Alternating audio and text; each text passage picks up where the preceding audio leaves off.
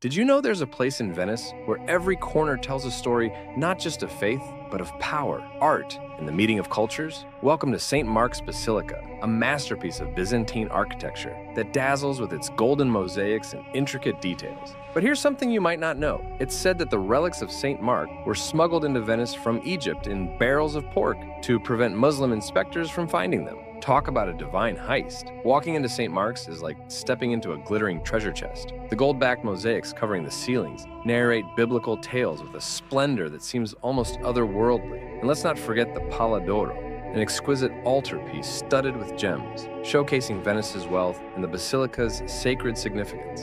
So, as you gaze up at the domes awash in the light of 1,000 golden mosaics, what do you wonder? Would you ask St. Mark about his unexpected journey to Venice? Or perhaps what he thinks about his final resting place? Being such a focal point of art and history,